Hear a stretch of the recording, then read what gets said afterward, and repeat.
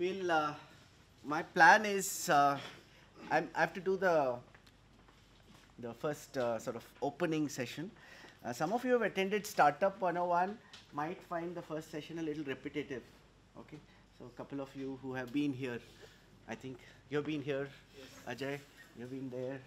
Anybody else? You've been there also. Have you? Okay.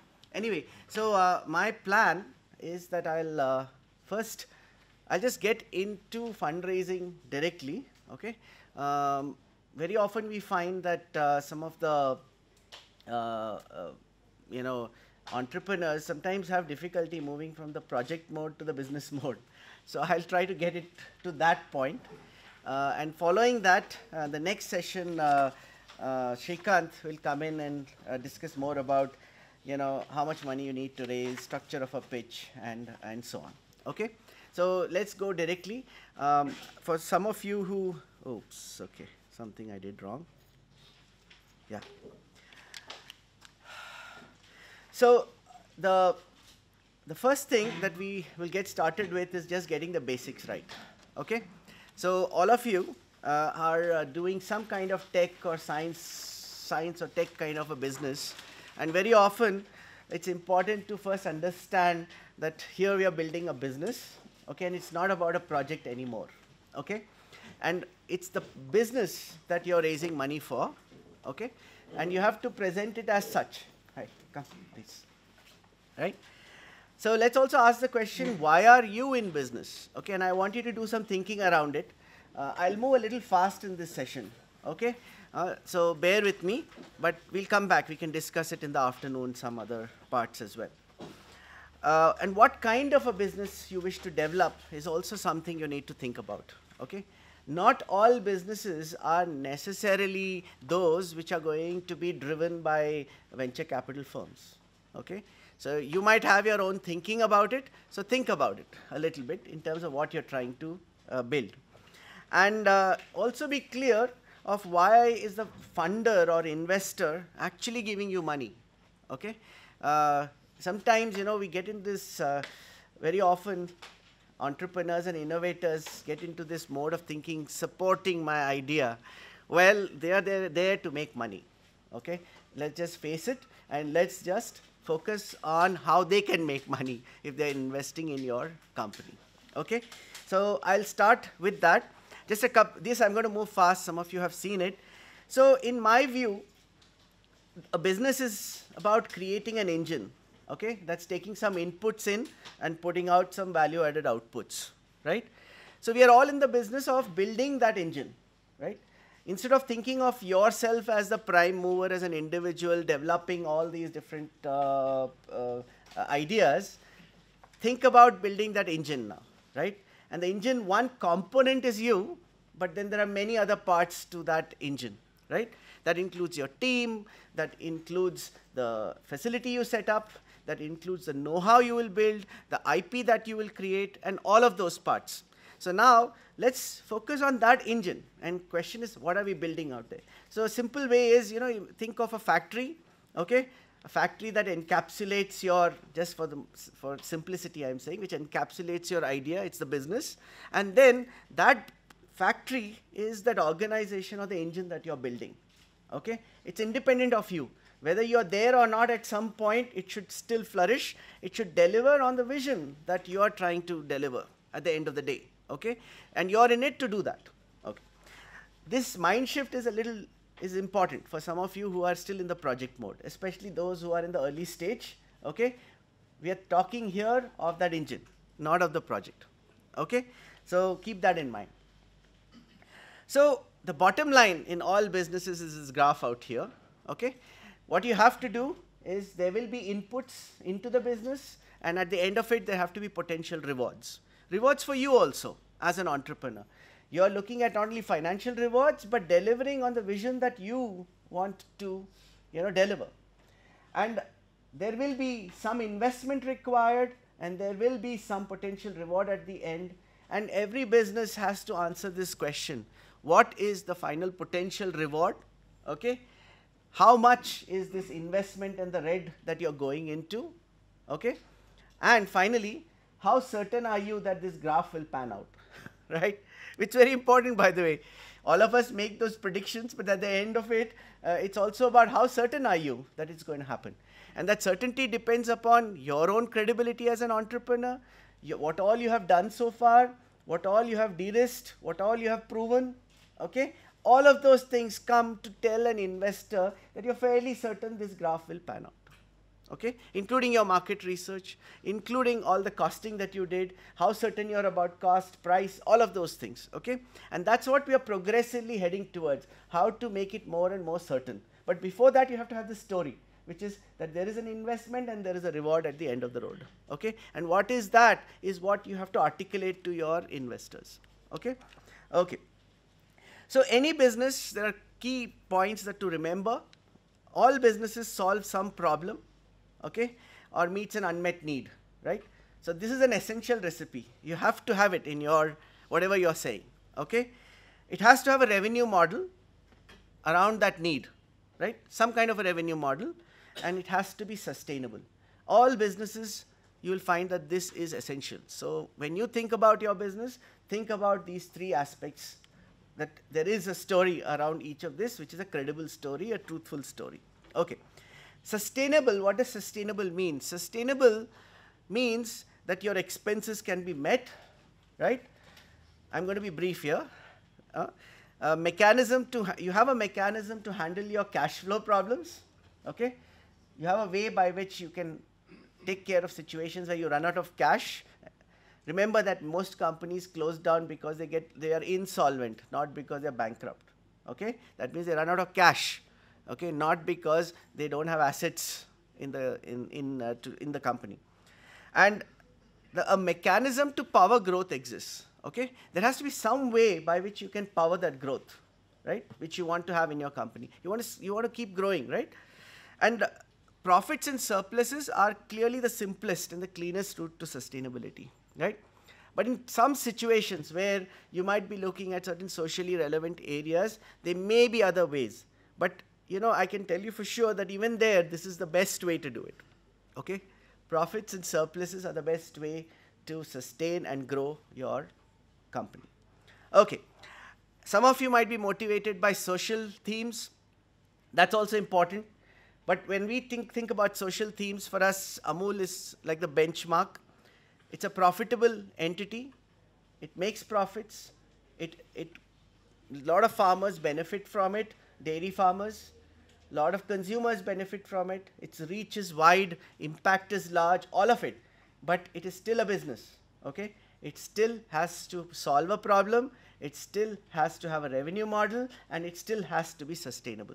Don't forget that, okay? Because some of you will come from an impact perspective, from a social enterprise perspective, but it's still important that this has to be met, okay?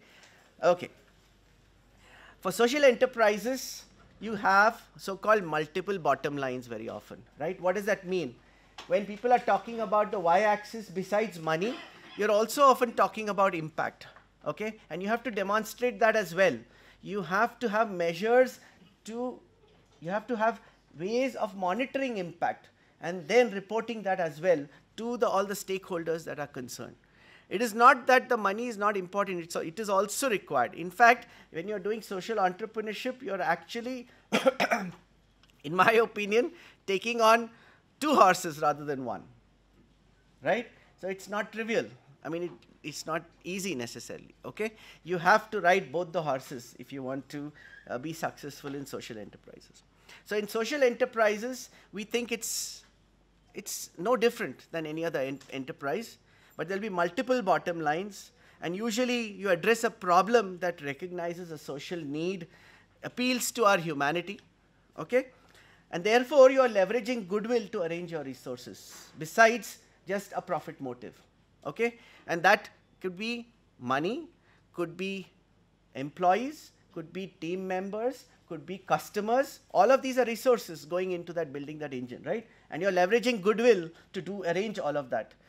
Perhaps the investors will seek a little lower return or be more patient, but nonetheless, it's a business, okay? At the end of the day, you have to show that you are going to run a profitable business, okay? It may be frugal, may be inclusive, but not necessarily. Okay, these are specific cases of social entrepreneurship. Startups, in my view, or what you call as entrepreneurial businesses, have a few interesting aspects to it. One is that the opportunity that you're pursuing is very often much larger than the resources in your hand. Okay? That means you're not concerned as much about what money you have today and what you can do with it. You're presenting a picture and opportunity which is much larger. There is a larger vision, and then you're raising money to address that particular opportunity, right? That's how, if you look at mom and pop shops and so on, they differ in that, because they're just looking at what's available with them and they build the shops, right? And they work with that as a business. Here you're thinking of a much larger vision, and you need to do that. The reason I'm telling you this is because that vision has to be presented to investors and other stakeholders. Okay? It is not about how much money you have and what you can do with it. It is about what is it that you wish to achieve and where are you headed. Okay? And you're seeking other people's help to take you there. Okay. And because of this, just by this nature itself, it's scalable, right? You're aspiring for something big, it has to be scalable, right? So you have to look at scalable ideas. Usually the opportunity looks very small initially. Okay, so don't be surprised if you think it's the biggest thing in the world and nobody else agrees with you. Okay? That's how entrepreneurship works, right? Opportunities look small and eventually, shape up into something much bigger. And therefore, for most of you, the journey will be lonely. So don't be too surprised when you pitch to many people and many will be skeptical. Okay? It's okay. The idea is to listen to all of them, gather all their questions, and find answers for them. Okay? It is not about fighting them out. It's a waste of your time, right? Instead, I think just be prepared that the journey is going to be lonely. Okay? That doesn't mean you have to be foolish. You have to accept those points which are valid, but you have to address those as we go along. Okay? And it's usually built around some kind of an innovation. It's technology innovation or business process innovation. And you'll also find that the innovation capacity is built into the company. Okay? Many of you will be also innovators. Many of you will respond to changes that are happening. In many companies which have, say, taken technology and then don't innovate, they stagnate over a period of time. Here you're talking about a situation where things are changing around you so much. Things are so fluid that you have to keep innovating. That means it has to be built into the team. That means the innovation team, your team, entrepreneurial team, has to have the innovator in-house. Okay? Okay. So there are many different types of businesses. These are the common ones you hear about, right? One category, which I call foresight businesses, okay, are the ones which look into the future. They're looking at a theme which is a little ahead in the game, right? And it's in a fast-changing world. And you need to get there fast and often be first. And these kind of businesses are what, the venture capital guys like. Okay? They are looking at fast-moving kind of ideas. They want you to scale very rapidly. They want to attack a problem before others get there, so that they are ready with a solution when somebody with a lot of money comes to buy them out. Okay? That's how they look at it, right? But then there can be other companies, which I told you, like multiple bottom line companies, and there's a whole category of investors called impact investors who are willing to look at that category, and you can tap those if you think you have multiple bottom lines to show. But some other businesses also exist. For example, what are called lifestyle businesses. Okay? If you have modest ambitions, you're just looking at yourself and building around you, like a clinic, a doctor's clinic, okay? Or a small pathology lab, unlike, say, a Dr. Lal's Path Labs, okay? If you're doing that, that's a self sort of financed operation usually, right? Usually investors are not interested in investing in such businesses. In your case, in some of you guys, if you're thinking of a design house, okay, or an invention company, keeps coming up with new inventions, you come under that category. So be careful about that. It's not easy to raise money if you're coming up with multiple ideas, one after another, just to keep going, right? If you take that one idea ahead all the way and scale it up, then you're more interesting to an investor. But if you're going to be a design house or an invention company and so on, it's very likely that you'll be a self-finance business, and you have to look at organic growth, growing on your own steam. Investors won't necessarily touch you. And if you have established revenue models, you're closer to the market, especially some who might at some point decide to focus on services, you may be eligible for bank funding. Okay? Usually banks like very established models. They are not the ones who are taking risk. Okay? They are primarily funding growth. Okay? They know that this is how it works, and it's all established, your revenue model is established, and then they are willing to step in. Okay? So usually for most early stage companies, that's not an option. So you need to think where you stand out here. Okay? Which kind of a company are you building? So in track 1, we are looking at people who have not yet decided. Okay? Track 2, we are looking at people who are probably in the first 2 segments. Okay? In this base camp. Okay. So again, just to repeat, so venture cap investors, I'm just simplifying it a little bit. These are the kind of companies that you would often find.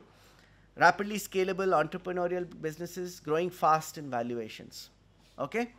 And the second would be startups who are building valuable assets. Okay? That can be sold to others who are very keen to own it or co-own it. Okay? And in most early stage in the case in India, the case of most early stage investors, exits come from late stage investors or mergers and acquisitions. Okay? IPOs and so on are very rare, right? So I'll show you some numbers as well. So remember that it's the valuation game that people are playing. So eventually it comes down to saying, I put in this much, how much is it valuable today? How valuable is it today? Okay? After a few years. Okay? Just to quickly tell you, all of you saw the Flipkart's story unraveling last year. I just want to point out that in their case, you must have noticed that their job was, if you look back, it was primarily to build an asset. Okay? They were essentially capturing market share, to put it little bluntly, for Walmart. Okay? Right? Indian market share, capture it at 150% growth rate every year on year. Okay? And once you have that asset, you have that piece of jewelry in front of you, there are a lot of people willing to buy it. Okay? It was not necessarily the full story that they were trying to do. It was just an asset that they were building, right? That's another approach. That's the second approach that I told you. I have nothing against it. It's perfectly fine. Okay? But that's another way you can look at it. And certain businesses are like that. Please remember that they started when it was not really that sexy, that area. The story that they pitched from the very beginning was a very large one. That's why they could raise money and command those valuations. So although they were selling books, the story was about e-commerce as a whole, right? And capturing market space in India, being one of the largest players. And they stuck to that story, right? Please note that their strength was execution, right? Every year they could grow 150%, right? That's not easy, right? That executing it is the key there. Valuation was determined primarily by revenues, right? And volumes, and not by profitability. Okay? Some people think that you have to be profitable very early. That's not necessarily true. Okay? Founders did not worry about dilution, right? Sachin Bansal at maybe what, 6%, Shrikant? 6%, right? About 1 point something billion worth. They focused more on valuation and not necessarily on dilution, okay, of their share in the company diluting. This is another very common problem we see with many scientists, engineers who are really trying to grapple with this whole idea of losing control of their company. But here is an example of how you can actually create value, okay? And clearly, if Sachin Bansal starts another company, there will be many people willing to fund it, right? Once you have a track record of showing that you can deliver value, and that for an investor, you can create value. Incidentally, SoftBank, which came in a few months before, maybe about 8 months before, I think 6 to 8 months before, with a $2 billion kind of an investment, dollars, went out within 8 months with, I think 1.5 to 2 times the amount, okay? Now, clearly, you'll be darlings of investors if you're in that boat, right? Okay. But please remember that in this graph out here, Flipkart is still here, right? It's not profitable. It's still at the bottom. It's yet to bottom out, and still it's so valuable, right? So keep this in mind when you're thinking about your business as well. Corporate investors are a different breed of animals, okay? So when they are looking at this, and many of you might get interest from corporate investors, you have to remember that some of them might be looking at products and services that indirectly grow their corporate cash cows. For example, a pharma company may invest in diagnostics, because more the diagnosis of a certain disease, more will be the sales of a particular drug, right? So they may do that. Or a company might invest in order to create an option to be in a space which they don't know how it will pan out. Because very often we have seen entrepreneurial companies come out of the blue and destroy the whole market space changes, right? So they will come at it as an option. They're just seeking an option. For them, that investment is just a ticket to be in the game, okay? Nothing more than that. They are, of course, sometimes looking at potential acquisition targets for their own businesses. And it could be new verticals as well. Or potential acquisition to diversify their own businesses. Diversification as opposed to just building new product lines. They may also be looking to own the technology, to either supplement their own or even kill the competition. In the sense, it could be killing the competition or killing your technology also. Okay? If you're okay with that, you can sell. That's fine. But be prepared for that. Sorry for the spelling mistakes out here. Right? And of course, there can be many other strategic advantages. So one of the general rules is when you're going with a strategic or a corporate investor, think through carefully about what is their game plan, so that you have thought through the entire length of how your holding will pan out in the business over time. It's not enough to look at them. Don't look at them just like any other financial investor. Financial investor has a very simple agenda. He's putting money in and trying to get out, okay? And it's a financial game. Strategic investors have multiple games out there playing, right? So you have to know how it will pan out over a period of time. Even if they are minority investors, you need to know what will be their say on the rest of the story. Will they allow other investors to come in? Okay? Will they want to buy out the rest? If so, let's figure it out right now. Okay? Okay. When you're looking at an important part of raising money is to understand your investor, right? After all, you can imagine that if you're a painter, you're looking for the guy who really values your painting. So you want to be able to read who is that person who really values your painting, right? It's the same here. So you have to figure out what is it, who values it, and what are they looking for, right? So what are the results you can deliver for them? Is it financial? Is it impact? Okay? And if you're sitting on an asset, you should clearly know who values that asset the most. When you must have heard of services companies who are bought out just because their key asset is their workforce. Okay? They have 100 people specialized in this area, which another company just wants to have as part of their team, right? That's also an asset. Or you have a plant which does X, Y, Z, and somebody sees a value in doing ABC with it. They don't tell you that, of course. They see that you can use it, so they buy that asset and use it for something else which they value, right? In all of this, there will be some information asymmetry, and you have to try to sort of climb over that and figure out what exactly is the reason for that interest. It also helps you identify investors that way. Some people build businesses after understanding that need and then building that asset just to serve that need. Okay? So you know that this large company 3 years down the road is going to need this, and let me build it today. And in IT space, it's very common. services space, it's very common, right? That you build it today so that an HP or a Google buys you out, right? And you're doing it only for that purpose. And of course, you are an option that they wish to retain, okay? They don't know how this technology is going to pan out tomorrow, and they want to just be in that space as well. So if you're raising money, find people who see value in your company, right? And for that, you have to go and meet, go and research, go and various places to try and figure out who is it that's going to value it and why, right? And if you want to, and you have to, of course, convince them of the value that you can deliver value, and typical things which you have to look for is at what ticket size they're going to participate. That means what are the levels of investment that they are willing to do or capable of doing or are known to do, okay? And what is the potential benefit for them, and what is the level of certainty with which you can deliver that benefit, okay? Okay, so this is the story that you will have to build at some point. I'm sure Shrikant will go into it further detail, but just keep this in mind, right?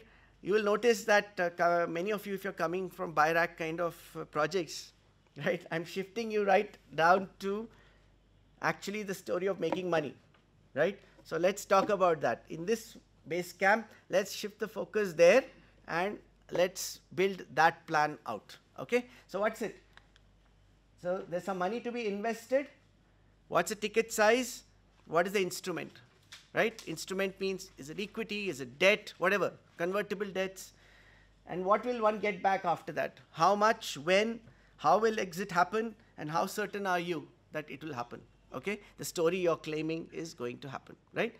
This will be a very central part of the story that you're going to pitch, okay? Coming to funding landscape quickly. In funding landscapes, you have to remember that you have to think through not just your immediate funding. Sometimes we are very opportunistic that we see a pocket of funding and we try to grab it, saying let's just do it, right? But you also have to think what comes next. Is there a next funding available to take it ahead, right? So we think of it like this, that there is a pond out there, there are stepping stones, you walk in, the BIRAC Biotech Ignition Grant was the first stone you got in, and then you see that there are 3 stones ahead missing, right? You don't want to do that, right? So think about what are those 3 stones ahead. So in this base camp, please also think through that. What will be possible stones in the path ahead, okay? Besides the first round of funding that you might have got, okay. There's a funding database online which all of you can use. This year we will be trying to improve this significantly, but we have quite a lot of grant, debt, equity kind of funding sources available here. Just a quick roundup. So you can look at variety of different funding pockets, you know, funding agencies. Of course, incidentally, this happens to be the biggest still, which is friends, family, and fools who are willing to bet on your story, right? No matter how much noise venture cap make, right? It's still a very small fraction of the money that goes into businesses, right? So we should not forget that. So please leverage that, right?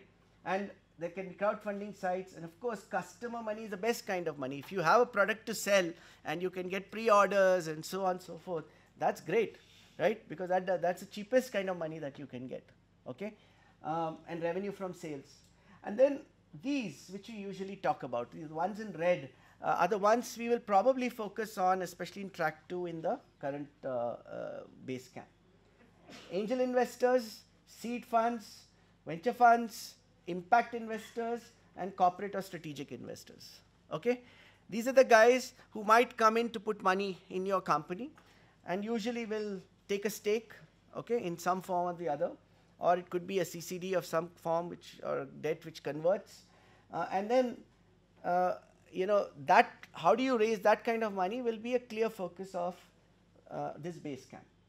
Other than that, there can be banks. At a very late stage, private equity funds kick in, and there can be a few others as well. For example, venture debt and so on that are coming up you've seen that. There are different fundraising buckets as well, right? And many of you are familiar with this.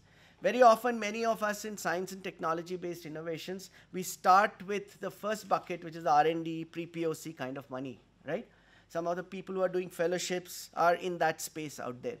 And following that comes something like BIG. There is, of course, BIRAC's AIR, SPARSH, SBRI, Nidhi Prayas, PRISM, CSR. All of this usually fits in the second bracket, where you're talking about proof of concept or basic prototype. CSR is a little less, and 3Fs is very common, of course. You do it with your own money, right? The next category, the functional prototypes and pilots, okay? That's where you can look at further funding. Some of us are using SBRI. Some of us might get an opportunity, especially in the impact or the social enterprise space, to look at CSR and 3Fs again. And then product validation, certification, something like BIPP is also possible. For example, if you're doing clinical trials, okay, or you're doing certifications, advanced certifications, BIPP gives you funds, okay. Indo-US funds you quite a bit over the whole range. There are at least 3 venture center startups which have benefited from that. Angel and seed investments come in at this stage. Some of the government seed funds, incubator-related seed funds, all of these kick in at this place out here. Unfortunately, the Ministry of Science and Technology funding, except for a couple of things, dries up at this stage. So there's no money, right? But the technology translation money is not meant for manufacturing, okay? So manufacturing, in early stage manufacturing, you have to eventually end up going to angel, seed, early VC, and so on. And TDB offers and TIFAX region are both loans, okay? There's no grant or soft funding over there. Of course, the terms are a little softer than the commercial lending. And then business scale up very often is all commercial money, okay? So if you want to go all the way, you should be very clear that it's not enough to just focus on government funding, right? So you have to have a story of how you're going to raise this kind of money. And you have to think about the stepping stones ahead, not merely what you're doing today, but what's going to come in the future, okay? And have a path. So I hope in this base camp, you will chart that course out. You will say that I expect that in the next few years, 5 years, I'm going to be at this stage, at this point, I'll be at this, I'll need this kind of a funding, okay? And maybe look and explore options. If you don't find it immediately, we'll at least keep that option, we'll at least keep searching for it, okay? But you should know that that funding is needed, okay? This is a rough map of funding levels in India. The traditional ones are these. These still constitute a very large fraction, especially the family funded companies. But many of us are first generation entrepreneurs. We need help, and that's where all this kicks in, okay? So the red ones here are from BIRAC. BIRAC starts with fellowships, then the BIG SPARSH kind of funding, SBRI somewhere here, BIPP later for the late stage. BIPP incidentally doesn't have a limit, but it's 50-50, okay? You have to raise your half the money. And then there are these seed and leap kind of funds. Both of them are investments, okay? And BIRAC has also come up with an ACE fund with other fund houses, which will come a little later out here. And then DST has its own funding pockets out here. So some of you are in the very early stages might want to look at the soft funding options as well. But please keep in mind that the late stage funding, which will come from financial investors, corporate investors, commercial investors, you will need to keep that in mind, and you'll need to plan for that, okay? So this is a simplified model. And if some of you have products and technologies which can go abroad, right, you can do that too, right? You can think of raising money in other countries, right? Today, with some of the international accelerators, it is possible to make your first move. But otherwise, you will have to find ways to reach out to potential mentors and others who can take you there to other destinations, be it Silicon Valley, be it Singapore, be it any other place where you think you can raise money, okay? Okay, some quick data, and then I will close. This just, I don't want to push any given city, but I just thought I will show you the reality, okay? And then you can decide for yourself what you wish to do, right? There is a concentration of funding in different places, right? By the way, when we talk about startup funding, this of course includes all the big guys also, okay? And, I will also show you the sectors are different. It includes the Swiggies, the Flipkarts, all of those. So you should take some messages out of this, but not the wrong messages, okay? Anyway, so clearly Bangalore seems to be the hub of startup funding, followed by New Delhi, NCR region. Mumbai and Pune follow closely, okay, together. Well, sorry for you guys who are working in the sciences, but the bulk of the money that's being raised is happening in e-commerce still, consumer internet, mobile apps, services, okay? And healthcare and so on. By the way, this number is not bad, right? But that said, in proportion, it is small, including hardware, analytics, and so on, okay? This is some data which also shows the deal values and the deal volumes. It also interestingly shows growth rates, okay? And this is data in 2017, okay? You can see this sudden spike in this telecom, okay? Consumer technology, and of course, even things like real estate.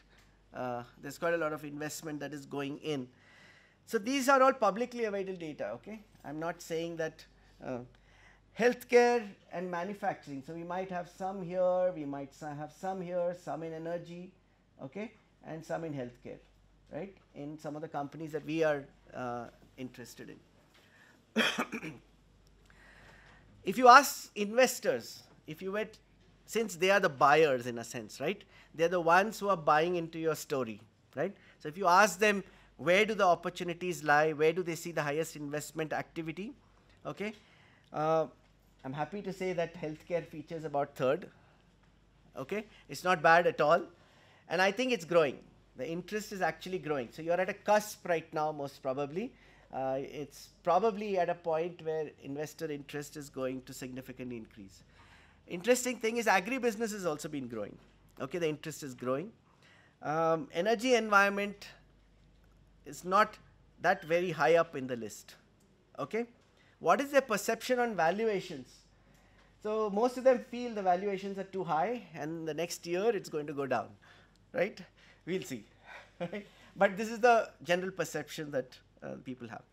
As far as angel investment goes, I just want to leave you with a few points, okay? I mean, this is, of course, overall data cannot be correlated directly to the domains which you are working in, but nonetheless, these are facts which you have to face, okay?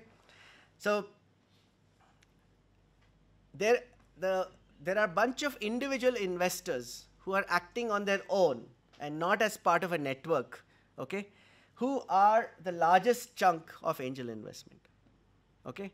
It's not the angel networks who are the biggest chunk. Of course, they might have their own preferences, okay? And many of them might be investing in IT, e-commerce, and so on. So a bunch of these, for example, have invested 425 investment in the last 10 years, and there's a whole cluster of startups around them, right? Each of them going in for multiple investments in multiple companies, right? Interestingly, this data is quite interesting. What I'm showing here is angel investments done along with funds, okay? And deals involving only angels. So the first message here is that many of the angel investors, right, are actually co-investing with a fund, okay? They may start on their own, but they are likely to bring in other people. So very savvy angel investors probably are closely tied up with other funds who they draw into the company, right? So it's important that when you are looking at raising investments, you also understand that angel investment has this nature, okay? And it's important to connect with the right people as well, okay? Second learning here, this data shows that bulk of the angel investment is happening via individuals and not via networks, okay? So the various networks that are there are not the major chunk of the angel investments, okay? If you go online, there's a lot of data available, and if some of you want to do, the SEBI site has a whole list of these alternative investment vehicles, okay? And there are different categories. I just want to give you a glimpse of a few, right? All this data is freely available in the SEBI site. By the way, in AIFs, which is where all the venture funds are listed, these are some categories, okay? Social venture funds, venture capital fund, SME fund, and there's actually one more new subcategory called the angel fund, okay? For many of you at the early stages, the one that's relevant for you is actually what is called the angel fund, okay? What they call VCF is actually very large, okay? They are not the ones that you will be dealing with.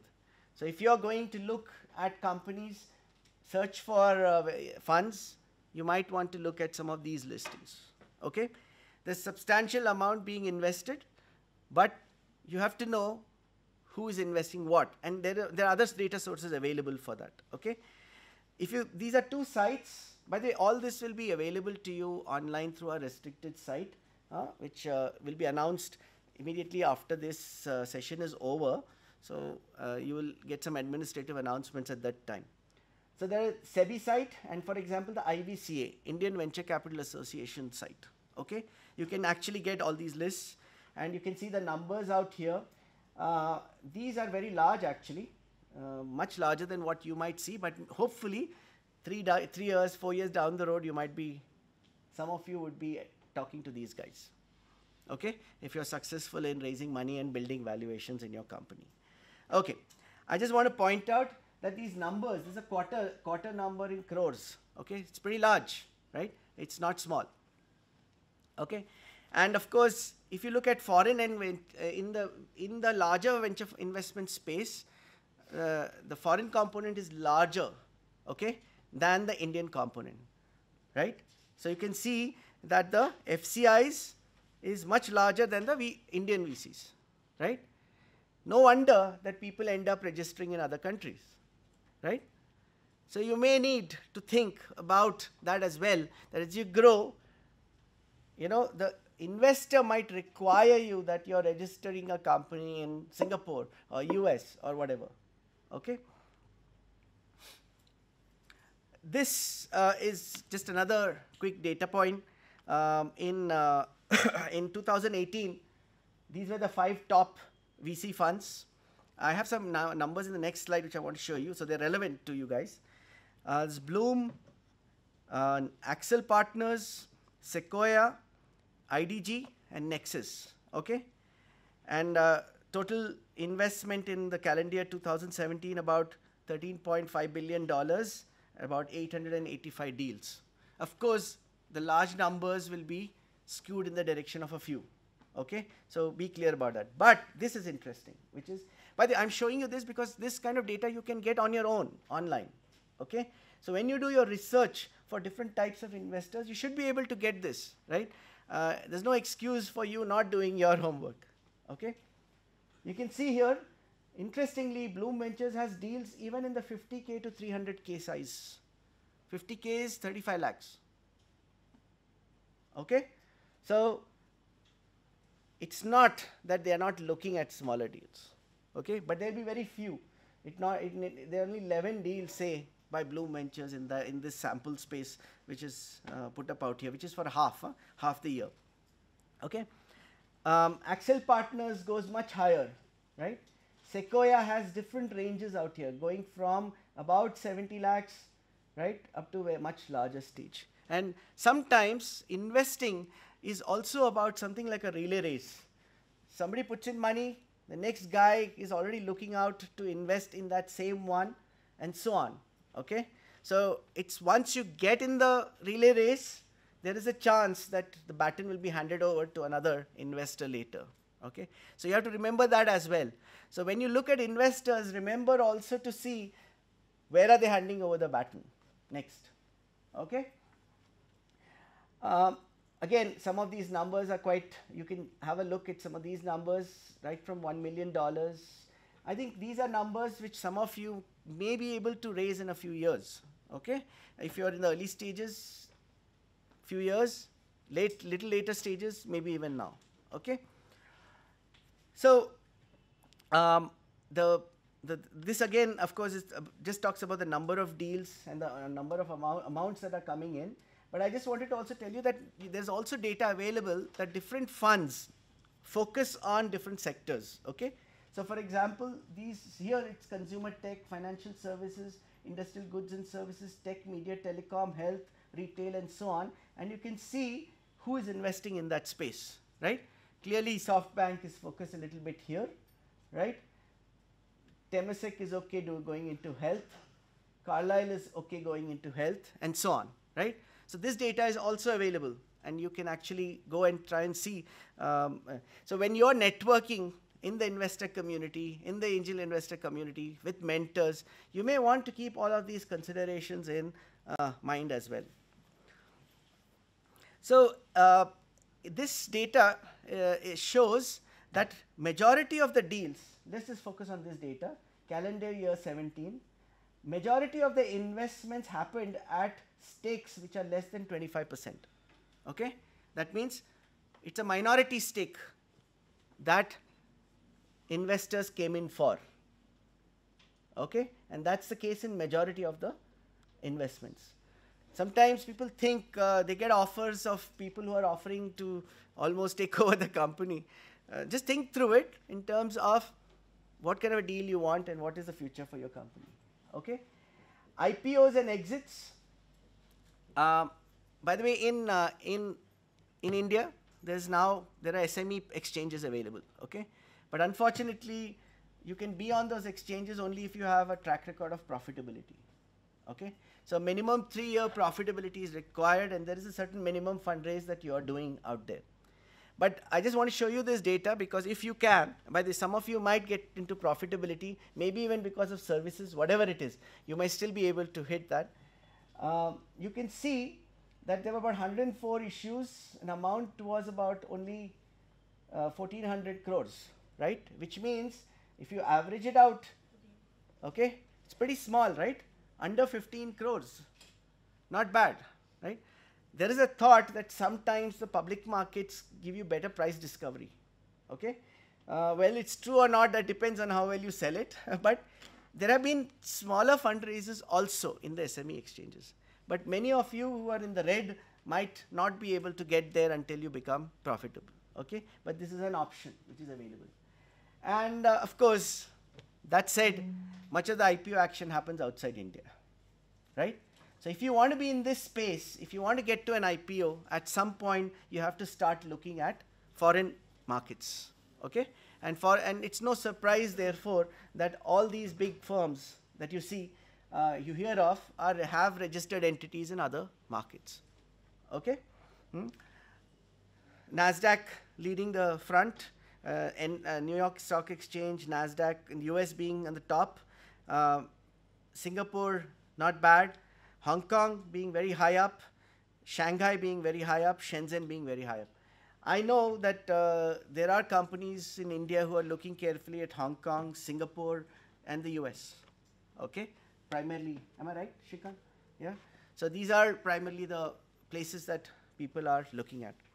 And is it a popular route in India? Well, at what stage is a different matter.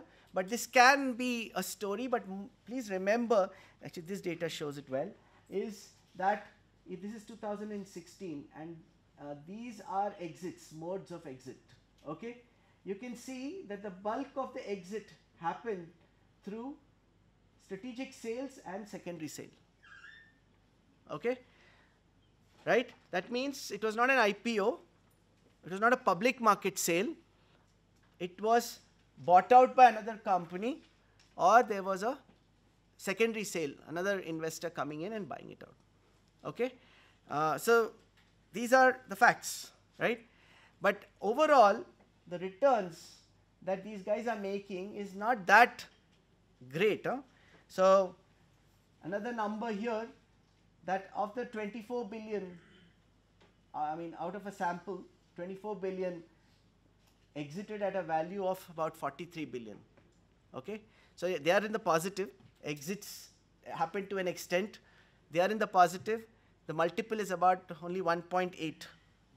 Okay, and not necessarily very, very spectacular as a whole. But when you're looking at one company, you know, the investor doesn't know which is that one star company which is going to make them money and others will fail, right? So they would expect you to look at multiples, right?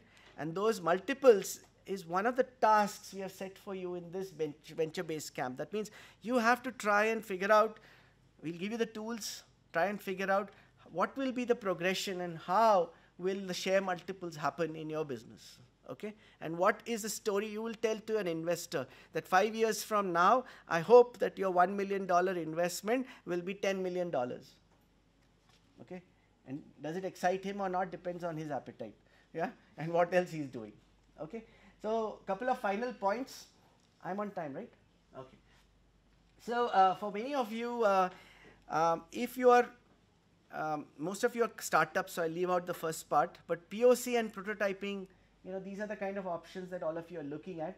Some of you who have done something and want further support, you can still look at this segment a little bit. SBRI requires you to put in some part of your money yourself, okay?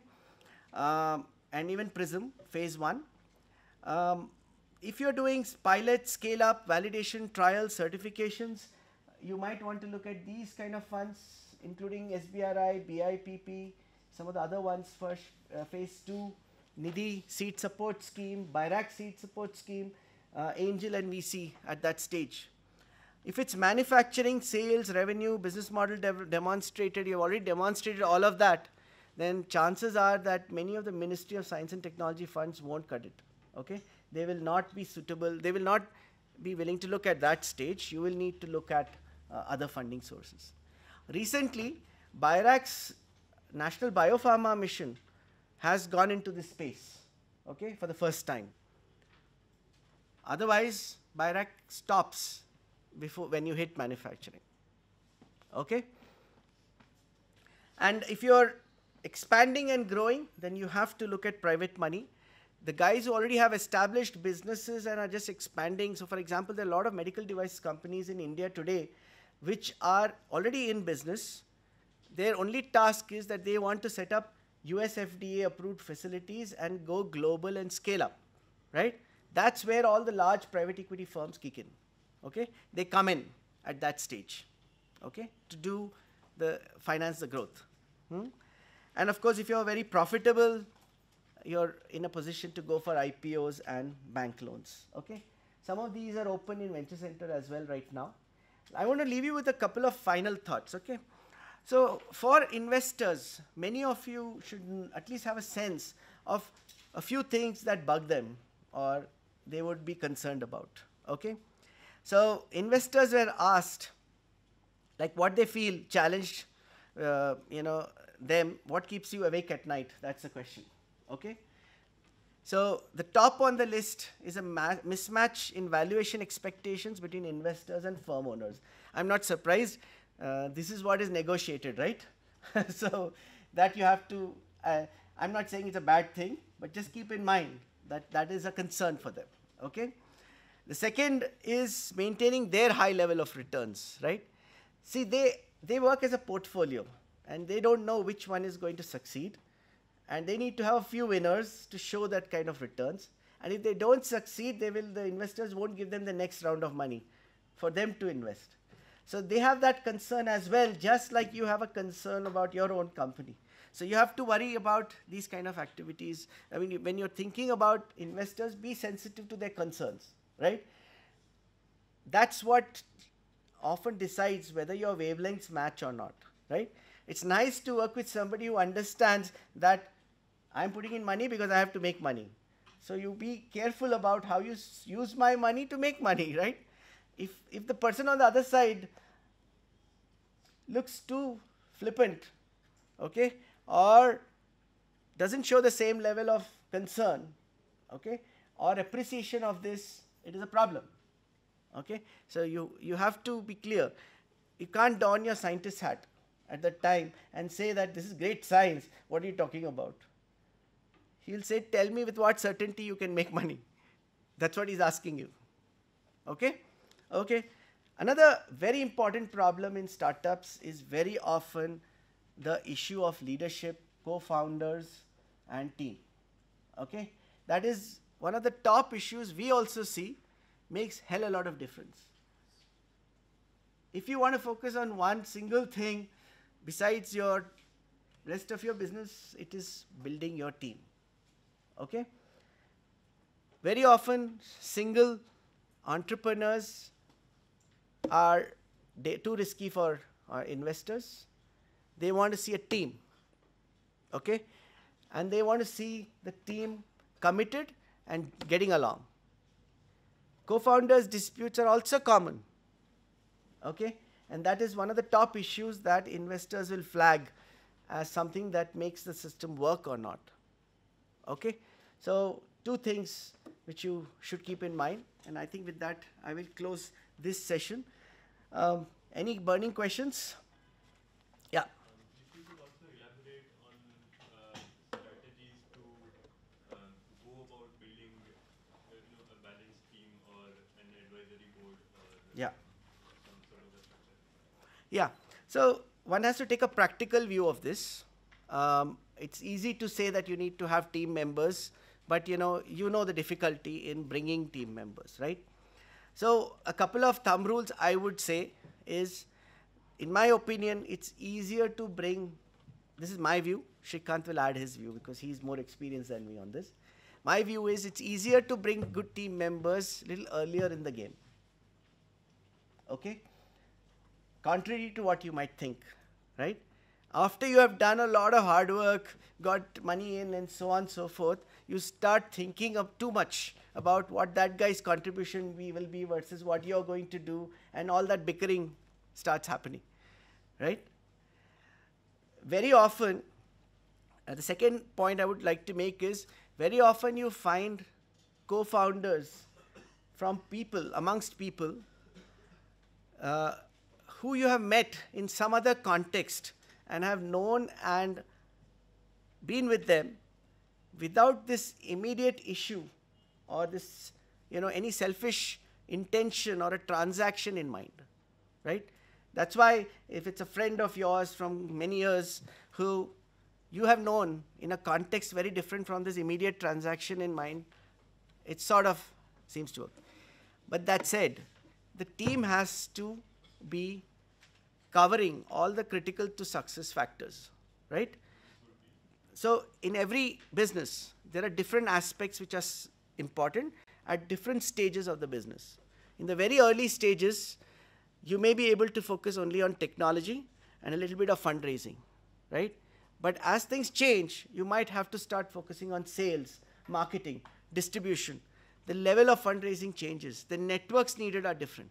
So in every business, the art is to identify what is critical to success and who can do it. Okay? I'm saying who can do it, okay, not necessarily who's the best to do it. Because there's a very interesting video online of Jack Ma talking, don't look for the best guys. Okay? Look for people who can actually do the job. At the end of the day, you need to work with people who are available to you.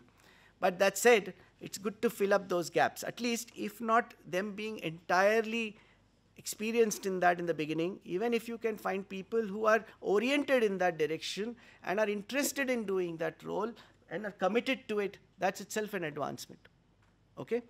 Okay, now, there has to be a combination of employees, consultants, mentors, advisors, and so on. Usually, a very important ingredient in this is the vision that you're selling. That's why I told you that's very important to project that opportunity, right? People join you very often not because of immediate concerns, okay? They join you because it looks imaginative. It looks interesting, okay? It looks exciting for them. The impact sort of fits into their scheme of things in terms of what they wish to deliver. Of course, that is beyond the basic bare minimum. But that said, very often people join you for that reason. Okay? So remember that it's not merely transactional. Okay? It is actually about telling them a story, right? That fits nicely into the next session where Shrikant will talk about it. But remember, it's not just your financial investors who are investing in your company. It's your fellow team members. These are board members, mentors, okay? Your employees, your customers, all are buying into that vision, right? Very often there might be just one guy who believes, I have to give this guy a chance in the market, right? Let me buy his product. That guy is your champion, right? But it did not happen just because it was a transaction. It's because he sat in front of you, saw that spark in your eye, thought this product makes sense, let me give it a try. Okay? These kind of things are hard to put down on paper, right? But this is reality. This is how it works. That's how you build teams as well. Okay? We can talk more about it, but at this time, this is all that I can share with you. Any other questions? We talked about financial investment, but sweat equity. I mean, we always are confused in the beginning. You talked about Jack Ma's example. We are also confused. There are a lot of value addition by people. Yeah. And they are also imaginative, but you know how to compensate them is $1 million. So should we give them a sweat equity, or should we, what kind of commitment usually should be given in such conditions? Okay. Like so still not in market. Yeah. So I'll give you my opinion. My opinion is that equity should be reserved only for people, okay, who can make a significant difference to simplify it, to the valuation of the company. Okay? And they have control over it. That means if they are in a role where they have no control in shaping the valuation of the company, I wouldn't consider them for equity. Okay? It is not a replacement for pay. Because the guys who are looking at short-term compensation will actually get frustrated when they realize that the shares have no liquidity. Okay? They cannot be cashed out. It takes time to make money and so on. So equity is only for those guys who are thinking long-term, not short-term, who can see them influencing valuation of the company, okay, and making an impact at the end of the road, right? So you have to be a little conservative as founders in doing that. Now, when you're compensating people, there are multiple ways of looking at it. Fixed compensation is one thing. You can also look at variable, okay, in certain roles. For example, sales, marketing, and so on and so forth. You don't need to necessarily rely on equity, okay? So people, I generally think that equity should not be used for, it's not necessarily compensation, okay? It is for people who want to participate in that vision, and it's the upside for them, okay? If they stay with the vision, right? That's my thought, right? So sweat equity, I have a different, this is my view on it, okay? Okay, I think I'll stop here. Nikita, is Priya there to the administrative now?